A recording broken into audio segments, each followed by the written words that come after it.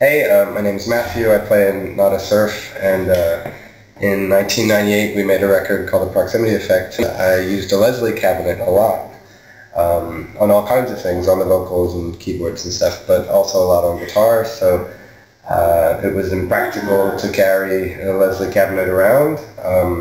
So I happened upon the Rotosphere, and it's been the only effect I've actually used all the time ever since live, and this is the one I've had this whole time. Anyway, it's great.